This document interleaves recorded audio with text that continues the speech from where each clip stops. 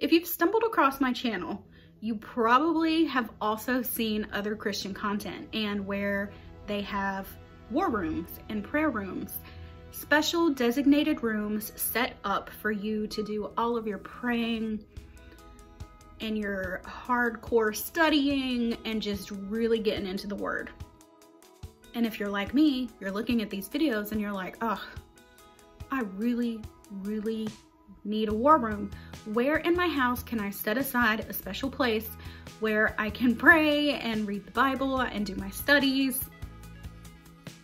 Well, you might already have one. I realized I already had a prayer room.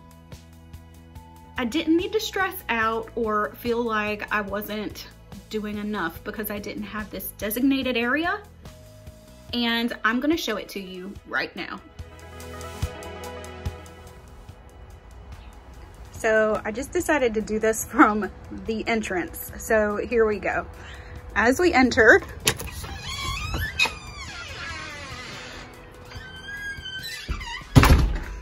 I have this little nook here. That's actually a painting my husband painted, and I put it in here in my blue room. But we have the cross in the entrance. And then here, and I have my little Holy Spirit candle. That is my display Bible here. And this is the sitting room.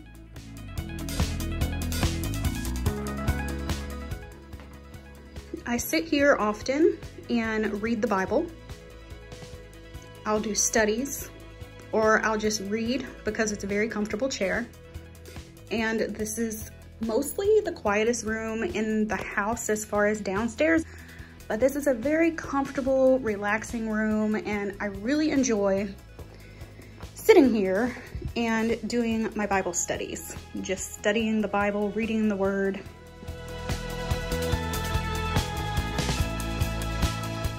And over here, this, let me back up some more, is where we do homeschool, and I make most of my videos. And when I really want to study, this is where I lay out all of my Bibles and get out my notebooks and just really study.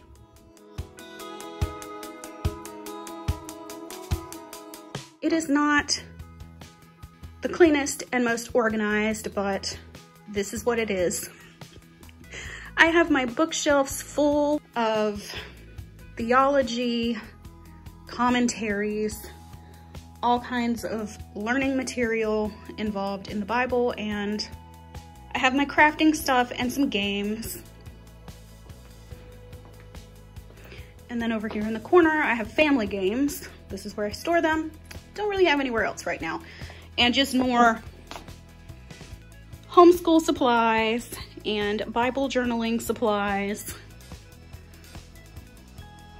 All of my stuff for studying.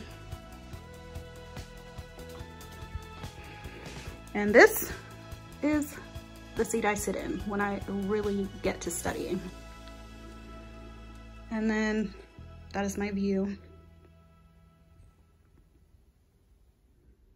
So this whole time I'm sitting in this room doing all of this stuff, and then it just hits me like, I have a room. I don't need to make a room. It just happened on its own. This room has evolved into where I do most of my studies. So if you don't have a designated war room or prayer room, please don't stress yourself out about it and feel like you have to have it because all of these people online have it, and it's, you know, what we're supposed to do, and we're supposed to have a room, and it's supposed to be the war room, it's supposed to be the prayer room, yada, yada, yada.